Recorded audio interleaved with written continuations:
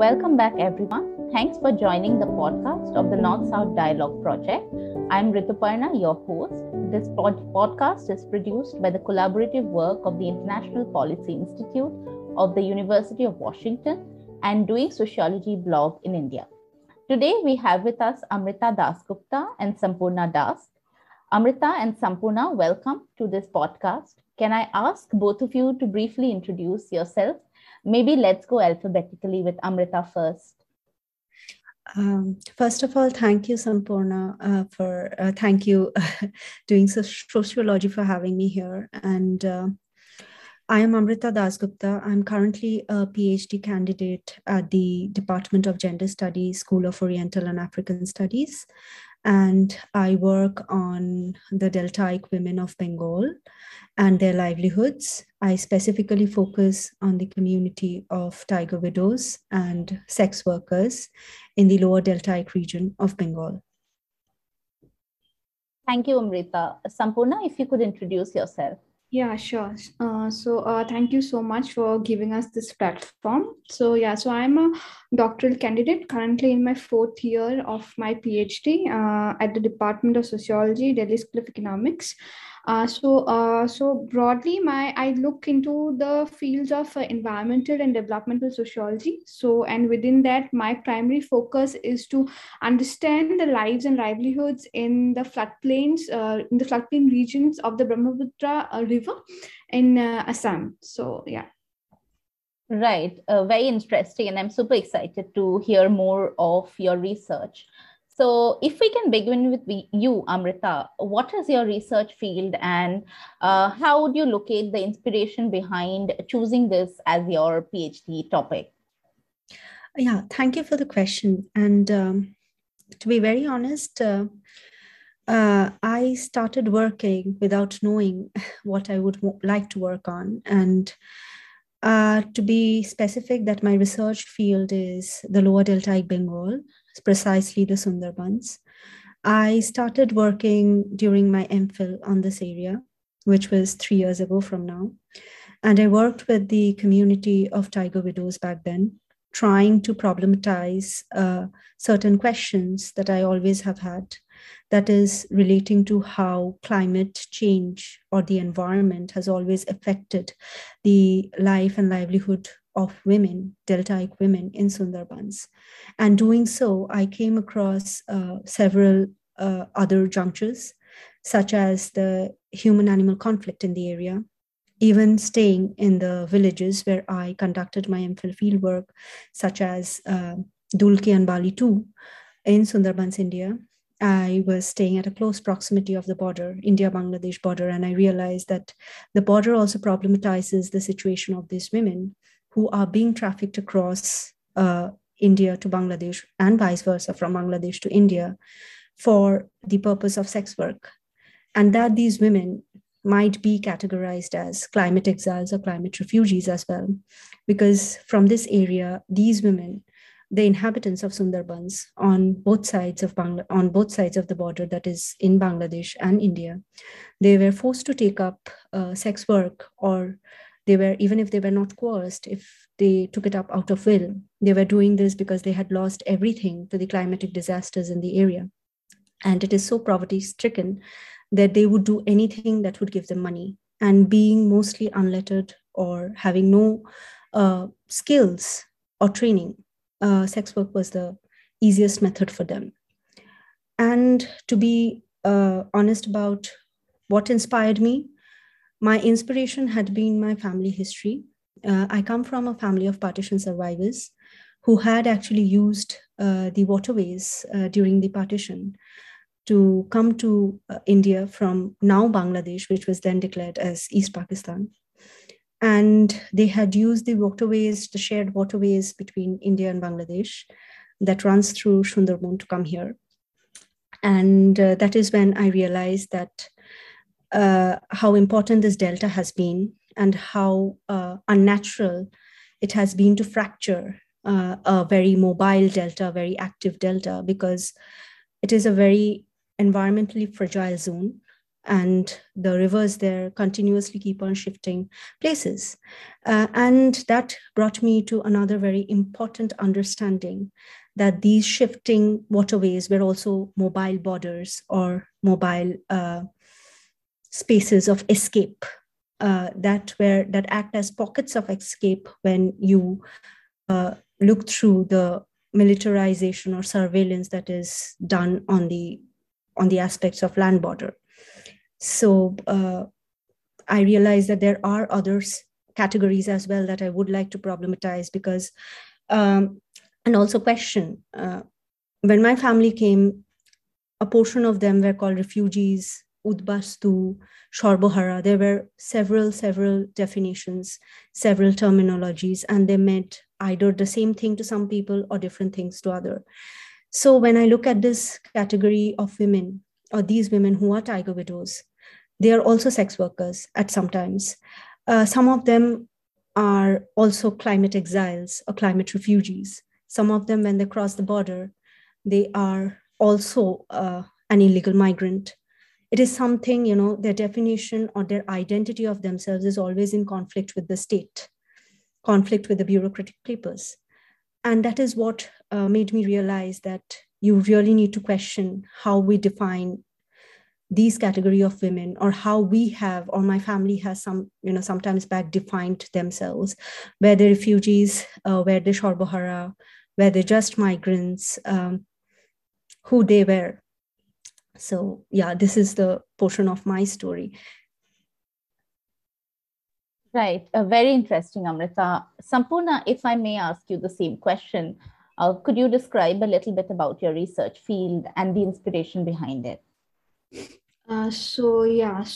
Geographically, like my field is in the western part of Assam, and so I am looking currently in the floodplains of Assam, so which are locally known as the Chor. By Chor, you would mean the sandbar area. So these floodplains are, I am not exactly looking at the floodplains that are connected to the banks, but rather the floodplains or the sandbars which are located in between a river. So like it will be like an island, a river island. So I'm trying to understand lives and livelihoods in the islands, and also because these are like very uncertain sort of landscapes, which because it keeps on eroding and accreting every year due to the floods, so they keep on constantly moving. So what happens is, like, firstly the land legal land the legal lexicon, the land lexicons, for example, the revenue terminologies for them are not the same as, like, for example, we on the inland would have. So that keeps on shifting and changing. So I'm trying to understand, like, how do people negotiate between, like, a sort of like a very different, or rather also one can even say that it's a non-existing sort of like a land claims that you can see in this floodplain. So I'm trying to understand how are the locals who are living there are trying to negotiate with these sort of uncertainties with land.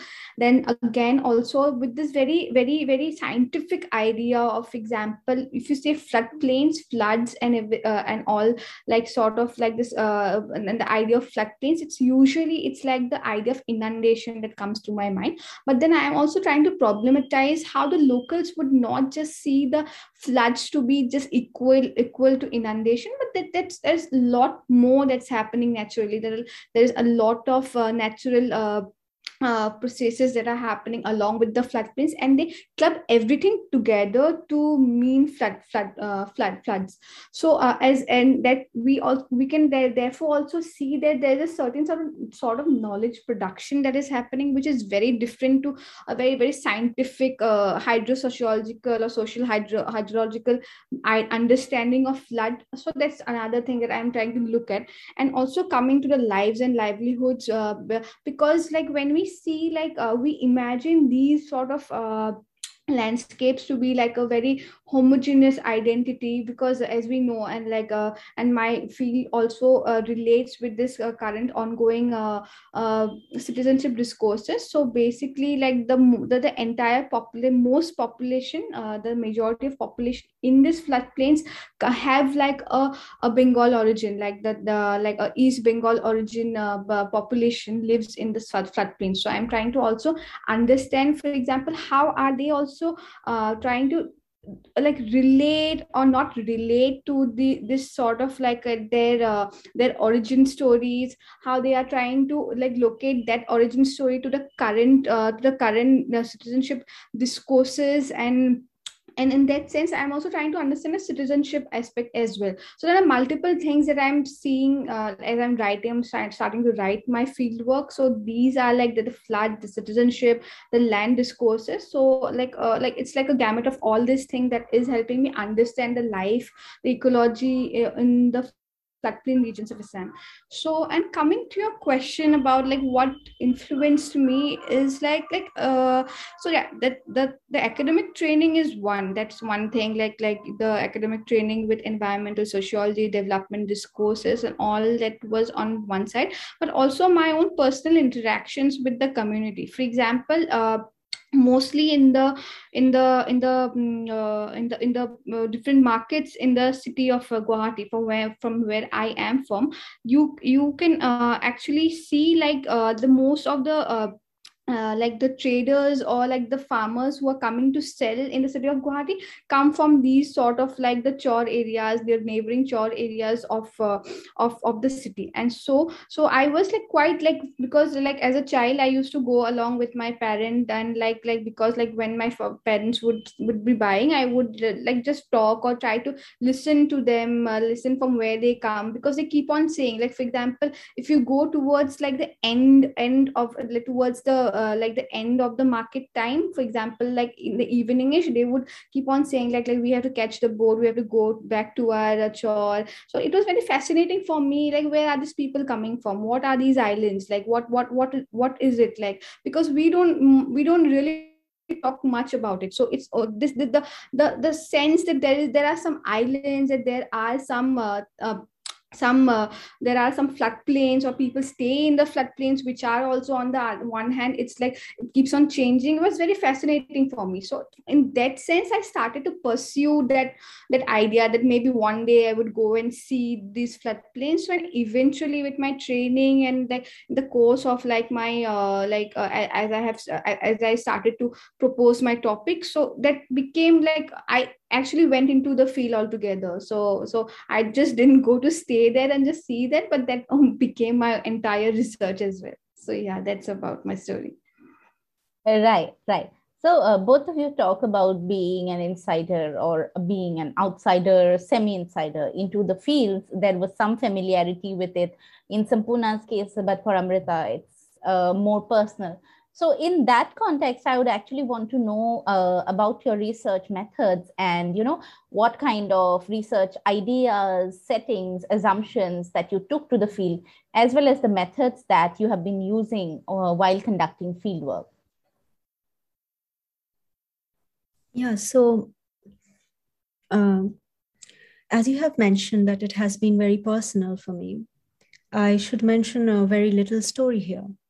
When we used to be young, in Calcutta, it was everyone around me mostly spoke about the Royal Bengal tiger and how during winters you take a trip to the Sundarbans to see the wildlife there.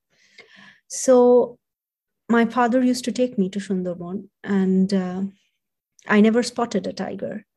But what I did see was everybody going there would go with one single aim or want.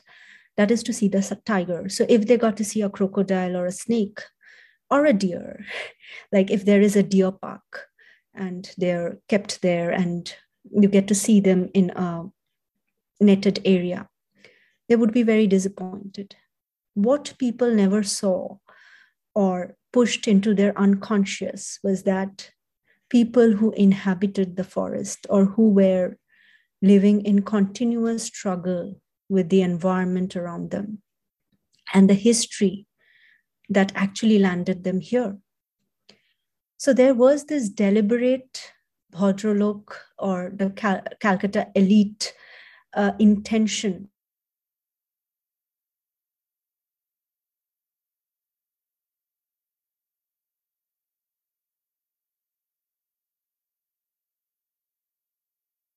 think about wildlife, but what as well, when I started,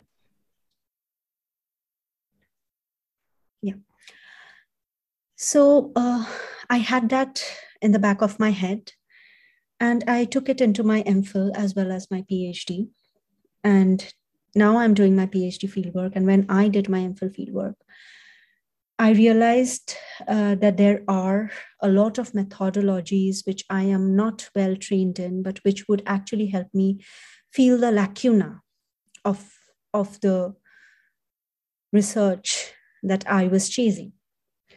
So I come from a literature background primarily, then I moved into gender studies. And now my methodology is specifically dependent on history and ethnography. It's a mixture of history and ethnography. So I start with realizing how literature can be a part of archive. So I read through the text and I realize that somebody, a very, very important person doing work in Sundarban named Tony Stewart, Professor Tony Stewart, had actually written this answer, has given this answer that, he cites Shukumar Sen and says that we really need to drop the distinction, the artificial distinction existing between history and fiction. And reading his work, I realized that he has used the Peer Kathas of the region to say about how Islam had assumed its form in Bengal. And when I read the Bon Bibi Juhuranama, I realized that Bon Bibi talks about the land, how she is dividing the land between the humans and the animals in that mythological text. And somewhere I realized that it has an historical significance regarding the extension of Bengal's agricultural border or agricultural frontier. And somehow she really misses out, Bon Bibi misses out on talking about how the resources of water should be divided. And that is when I realized that this is what led the people of the region to maybe accept a Hindu pantheon goddess like Ganga to come and rescue them when they actually cannot understand why the element water would go against them in certain cases of high tide and climatic catastrophes in the region. The second that I really look forward to is, and I'm also learning, is decolonizing the colonial archives. I realize that archives, and it has been very well written and theorized, that archives are a reflection of what the British saw to be true. So when I looked through the maps, I saw that one of Reynolds' map from Sundarban told that the area was depopulated because of Magh invasions. And when I started looking into the other documents in the archive, I realized during the same period, there had been repeated storms, cyclones, and climatic catastrophe in the area, which must have also added to the depopulation in the area. So there was not only a single reason, there were many. And to support what the archives have to say from the past, we really need a voice from the present. So that is where ethnography comes in. And here I take support of participatory research, where I work in close collaboration with the community, interviewing them, spending time with them, trying to know what they have to comment about the present situation and their livelihood patterns. And I do this keeping in mind my training in gender studies and my ideology of forming a female-centric or gynocentric knowledge about things. And that leads me to a very technical aspect, theoretical aspect rather, of building feminist epistemology. So somewhere I believe that these archives, which have recorded history, have been very androcentric. They have been androcentric. There hasn't been representation of women knowledge and women voice. So there needs to be an inclusion of perspective, and not only female perspective, perspective from the ground, which is a bottom-up methodology, and it's not a methodology that trickles down from the above. So I am still trying to figure out if there would be other methods, and I am working on a fact that how fiction talks to history, and how fiction also talks about the contemporary situation. It is for me to still unpack why a region that believes in a female deity and works according to her dictates, fears her psychologically, would not put women in the center of their community. For example, I went in for fieldwork, and in the year 2017 and 18, I asked a group of tiger widows to pose for me in front of a boat. I asked them to get on the boat. They would not. They told me that the tiger widower could do that. We are considered as ill omen, and we will stand on the ground, take a picture like this. We don't want to curse the boat of occupation. These, even my methodologies, is complicating my idea of the field and my argument of the research. And I believe that somewhere my methods will actually help me to form a complete idea of how to fill these gaps that are persistent and prevalent in my research arena. Right. Sampurna, if I ask you the same question about, some of the research methods that you have been using or rather dealing with in the field. Yeah, so like I had recently completed my fieldwork. So my fieldwork is like the nature of the fieldwork is ethnographic. So I had stayed there for like 18 months on the field.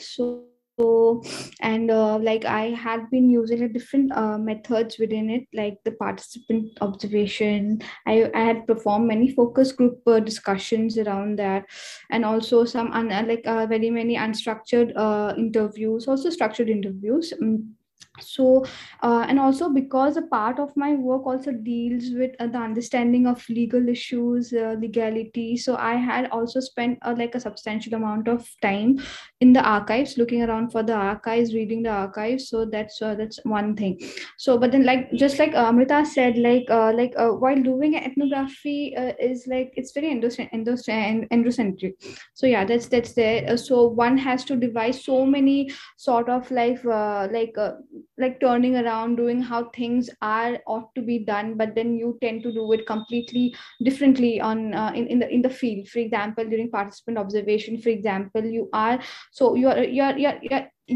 actually trained to just observe and be there, but then like how do you do that, like in a situation where, for example, all of your interlocutors are male and then they are doing a thing which is very masculine, and if you are going to take it up and take it up just so that you can get like a better hang of what is happening in the field, they are completely going to diss you out. They won't like talk to you anymore, so the rapport gets challenged. So all these things was something that I faced during the field work, and I think so we can talk about it in the next section.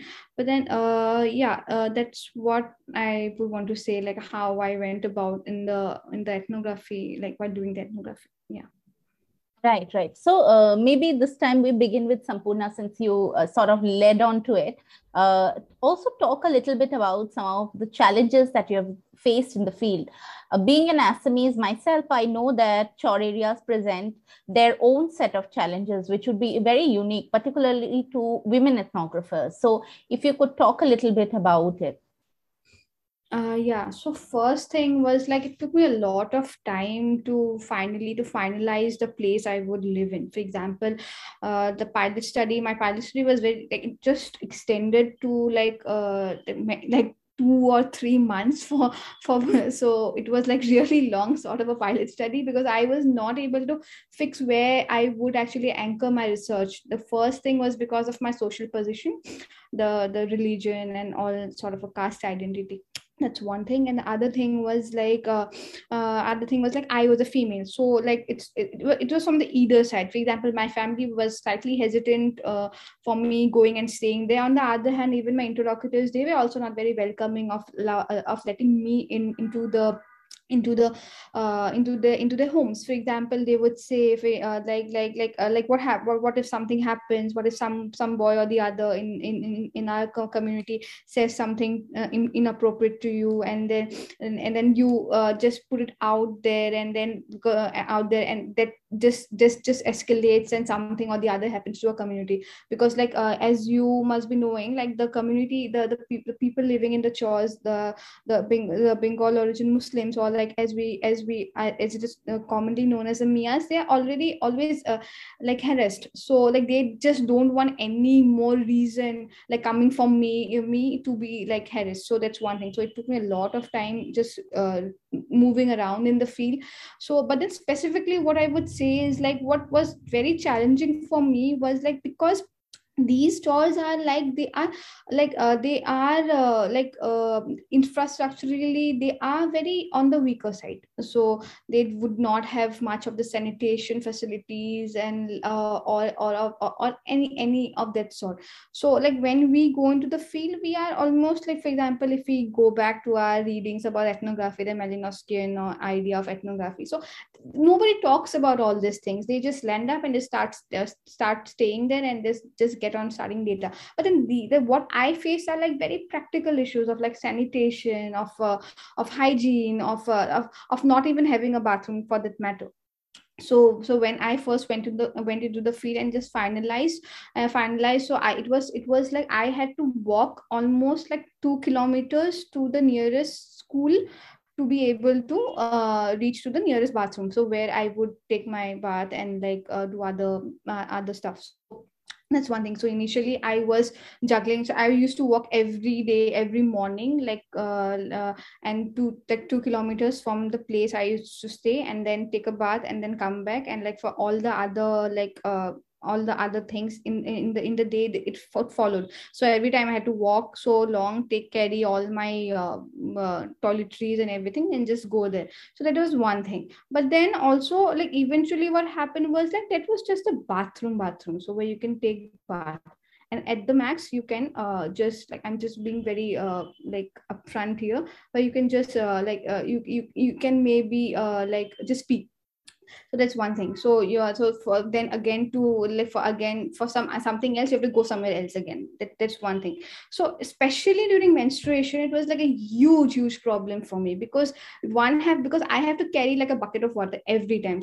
So like 2 kilometers, so it was not very easy. So yeah, someday or the other someone would come to help me, but then it was not always, and I didn't really feel like it was very like, I did not feel like always asking someone to carry like a bucket of water for me. So that was one thing. So during my menstrual cycle, for example, I tried staying there for the first menstrual cycle during my field work. But then because all of these issues, I then decided that no, this is not happening. So I cannot stay. So because it's too much of work, it's too much of like pushing myself like physically to stay there in the field. So and then but then also like when I was like split between two things. Like one thing was like the physical thing of like me not being able to do the field, like not like me pushing the limits of my limits. And then the other thing was this sense of guilt, the guilt that like maybe like when I'm out of the field because of this menstruation, because of my cycle. So like for example, I would be out for like a week, so from the geographical field side, and then to be staying outside the field. So I was like constantly feeling guilty, like am I missing out on data, like this is not the right way of doing ethnography, because that is something we never discussed in our classrooms, like this is not ethnography, this is not how ethnography should be done. I should not be taking like this weekly gaps every month. So that's going to hamper the sort of the nature of data that I would be collecting. So initially I was talking around with my friends, so they was like, no, it's okay, like you can actually you can actually come back, that's not an issue, you should not be pushing yourself too much. But then I was also guilty. So like it was only like towards the third month of my fieldwork that I finally decided, no, that like I am not going to guilt myself so much, so let's talk with the supervisor. So I talked to my supervisor. She was like really, really warm, and then she said, "No, it's absolutely okay to like take take breaks, like to like, and that self care is also very, very important while you are doing an ethnography, and like one has to step out of these very Malinowskian idea of doing ethnography, of what it should be like to be an ethnographer, and that the ethnographer's body is not just like a male body, a non-menstruating body. So you have to consider all of these things and then put it together, and only then the ethnography would be reflexive enough. It's not about just understanding the people, it's also about understanding yourself as an ethnographer, that you can actually produce like a good set of knowledge. So yeah, I went on. So I completed like my like this like 18 months of field work doing so. But then even now I have this sense of guilt, like somewhere it's there, that like, did I miss onto some data? Because some days it was like when I am out of the field site, someone from my field would call me that this has happened, so I would feel guilt at that sense. So I'm just still struggling with that, like even when I'm starting to write, so that sort of thing is also coming. So and I would actually blame like the sort of training we had while doing ethnography. So basically that's about it. Yeah, thank you. Right. I think you've put it out very well for women researchers, and I'm sure our listeners would benefit from listening to what kind of challenges you have faced and kind of relating it to the work that they have been doing as well. Amrita, that's my question to you as well. Could you talk about some of the challenges that you have faced in the field? Yes, as Sampurna says, the challenges are manifold. And I would like to, for the purpose of making it easy, talk about archives and again talk about ethnography. So I'll start with the archive. So when I go to the archive, the first thing I see is invisibilized people. There is less to no documentation on sex work. So there is a sense that they would not want to recognize this portion of the society. Even when I chase the government officials or the local people and the NGOs about the count of tiger widows, apparent, average count of tiger widows in a village in Sundarban, they do not have any. They do not want to keep any.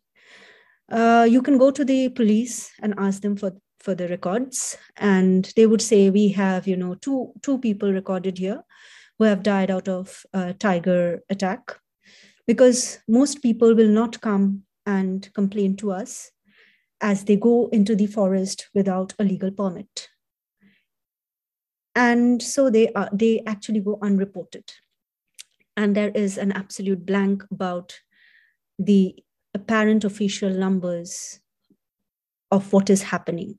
That also informs my methodology about invisibilizing these people in history as well as in contemporary records. I would also like to talk about the ethnography, which is a very important aspect, as Sampurna has mentioned, because I work with a very sensitive community. I have to approach them by means of NGOs. And most of the time I have seen that the NGOs teach the community what they are supposed to say. And in my case, Sundarbans is, the community in Sundarban is very well versed about what to say, because they have faced so many researchers, at least in the Indian side. And they would continuously question me that we have already given our interviews, done this, and there have been so many researchers who have approached us. Our conditions have never changed. What different will you do for us? So there is this sense in me where I have had to learn how to communicate I am not a policy builder, but my research could inform policy builders. And that is how far I, as a researcher, can help, so that they give me informed consent. Because whatever I say to them, this is the question I always face, that they have seen a lot of researchers come here, but that has actually not changed their life in any way. And some are always very angry. They are like, you get so much out of us by publicizing our life, writing about our lives, but our lives don't change. And somewhere that has mostly pushed me to give away my researcher stance of not being, emotionally involved with my interviewees or the community I'm working with. And I realized that is something I have to work on and rebuild myself. And there is this sense of abandonment. When I, as a Calcutta-bred woman, go into Sundarban to take interviews or do ethnography, the first thing they categorize me as is either a urban tourist who will anyway come here, go around, do touristy things and will go away, or one among the other researchers who have come will get our information and go away. So it is very difficult to, overcome this obstacle and get them to talk to you. It takes a lot of time and patience. So the field has taught me a lot of patience. I realized that if I start behaving as somebody different from them, which I actually am, my privileged position does not allow me to be completely one with them. But I can try. Like Sampurna told that there has been problems in the field. I also work in a remote field, and I realized the field actually taught me to shed my privilege, and which the classroom never did. And I realized that I have to sit with them. I have to work with them. I have to go to the fields with them. And if necessary, I have to go to the forest with them so they trust me. And they at least realize that I am ready to give away my privilege and understand and acknowledge the inequality that prevails. Because if I don't acknowledge it and I actually don't comprehend it, then I will never be able to talk to them. And I also faced a real big blockade thinking about why would I continuously keep on talking to them about data? Because in Sundarban, India, most people are very well versed about the research terminologies, given that so many researchers have been there continuously, and it's a hotspot. And sometimes I was like, it is a very scientific terminology and makes me feel very inhuman, but it is a research terminology that I have to use. And then I started, apologizing because I started feeling bad. But in lack of a better terminology, I had to do it. And I'm still trying to, again, working on terminologies about fieldwork and working on terminologies about how these people, these communities define themselves. Yeah, and the last thing I would like to mention is I realized climate is not new. Suddenly, people talk about climate and they say that it's an issue and Sundarban and other hotspots are facing it. It was always there. We somehow did not look into it. And somewhere international relations actually bring it into the fore. Yeah, so these are some of the challenges I have faced. And yeah, regarding climate, I just cannot talk this enough to people that it's not a new issue. It has been happening. But if we don't pay much attention now, it will be too late. Right. Thank you so much. But since this is also a dialogue podcast, I wanted to ask if either Amrita or Sampurna has a question for each other.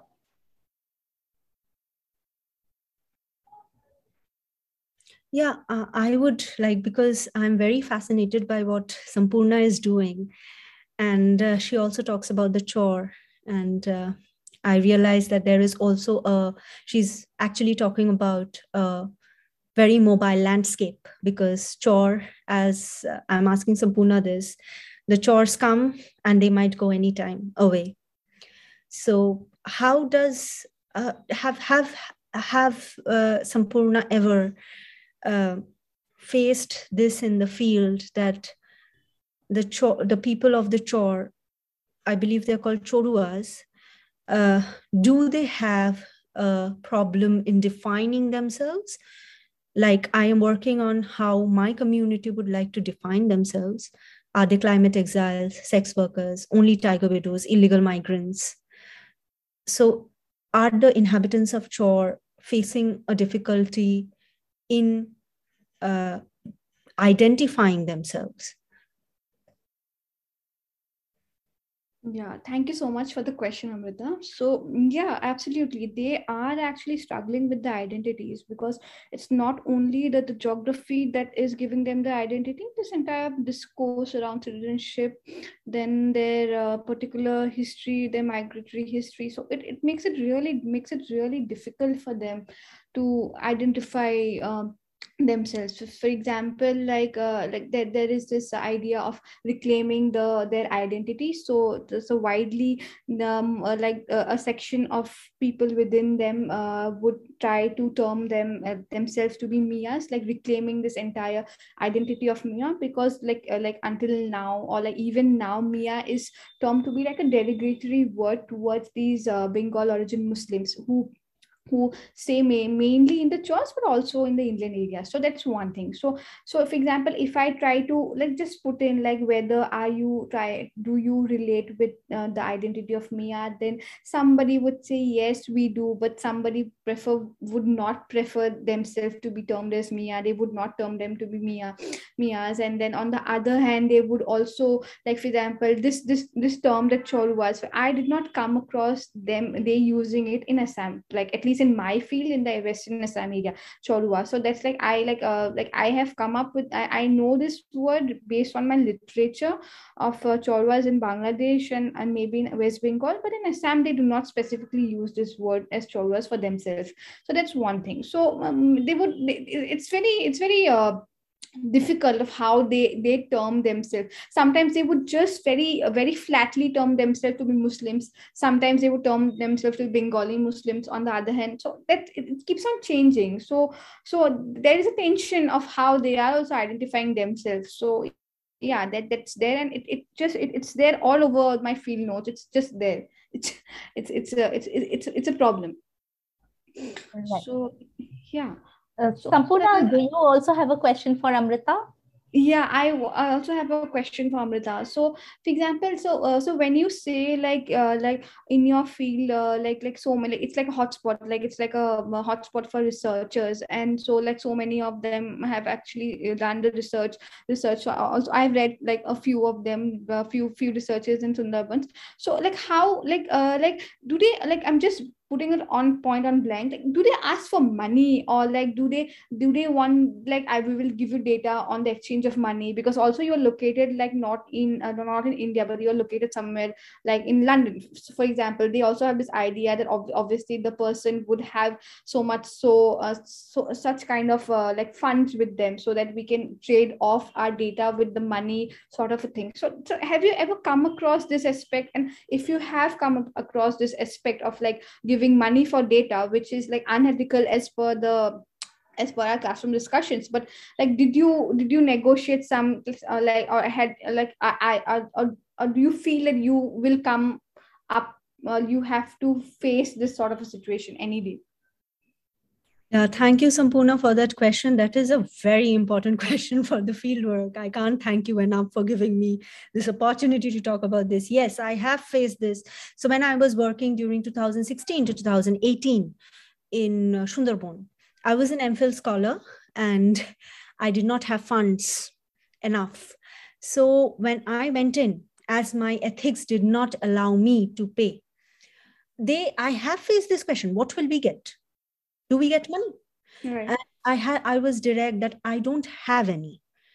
And to be very honest, given the ethics, because there are no ethics form and an ethical committee for an MPhil, at least in India, in Indian universities, I was not well taught. And somehow, the NGO handled it and I did not have to pay the money. And they came, they gave their interview, they showed me, and I stayed there. I did my ethnography. I would talk to some people when I walked down the road. And in India, there is during MPhil, we did not have anything called a consent form. So it was not being so difficult. I could be very direct. So when I do my fieldwork now, I work on the sex workers community. There is a proper ethical committee in my university. We have to have consent forms. We have to have, our fieldwork approved from the ethical community and the ethical committee at the university. So this time I have funds and I'm better taught. And I can say that because I'm working with the sex workers this time, I want to remunerate them for the time they give me, because they are keeping aside their occupation, their time for work, and giving me that time. So I proposed it to my ethical committee at university that when I speak to the sex workers, and many have done this, and even my seniors have done this when they have worked with certain communities, like I'm speaking about especially London. And I learned from them that if somebody has to leave their occupation and give you time, you pay them for that time. That's a sign of respect. And that is what they deserve. So yeah, this time I will be, I have spoken to the ethical committee at the university. And because they will be leaving their job and during that time giving me their valuable time interview. So yes, this time I will be paying them for their time. And but when I did my MPhil, I was young and I did not know enough about ethics. There was no course, no committee, nothing, no consent forms, but still I had to stand in front of the NGO and say, I'm here for this, I do this, this is my identity card. So I would need your interviews. This time I have everything proper, a consent form, everything. So even before I publish my MPhil, I'm going back to the field, taking a proper consent, re-interviewing the same people if they're alive and if they have not migrated, and I'm able to look at them and doing them properly the way they are supposed to be done. I don't know, like Sampurna I don't know, I'm talking about MPhil. I have no idea about PhD.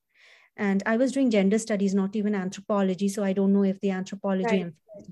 Do you have consent forms during the MPhil? No, not yet. Not yet, even during our PhD. So that is like a huge thing. Like it's a problem. Like my peers have also faced. Like how do you deal with this request? Because like it's a genuine request, but then also the kind of training we have, like the high-handedness of this data, this knowledge, pure data and all that things, it really like it messes up with our this practical need of, which is fine. Like we don't mind giving them like a money, not in exchange of data per se, but then as a means of helping them. But then on the other hand, with the sort of training we go through, it's really difficult. It's like messy. Yeah, it is messy. This is the same thing I felt during my MPhil. But when I did my coursework for PhD, I realized reading through materials and speaking to my seniors who have done their fieldwork that you are paying for their time because they leave their occupation. And most of these people are daily wage earners. So they leave that and come and give you a day's time or maybe 3 hours from their day's time. So you pay for that time, because otherwise they would be working. It is like loss of work. So you are not buying data. You're just paying for that kind of loss. Because I was also, trying to negotiate if I am buying data. True. Yeah. So, and we don't really talk much about that. So it's like a hush topic. Nobody talks about monetary transactions in the field. So that's I'm very glad, Sampurna, you asked this question and we had a chance to discuss it, because ethics, of course, have become much more important in anthropology in recent years, and we have seen certain cases as well. I'm sure that we still have a lot to accomplish. And thank you so much to both of you for the enriching conversation. It was a pleasure talking to both of you. And to our viewers and listeners, thanks for listening to this podcast of the North-South Dialogue Project. If you want to be featured in this podcast, please send an email to nsdialogue@uw.edu with a brief introduction of yourself and the research. Thank you, everyone. See you in the next podcast.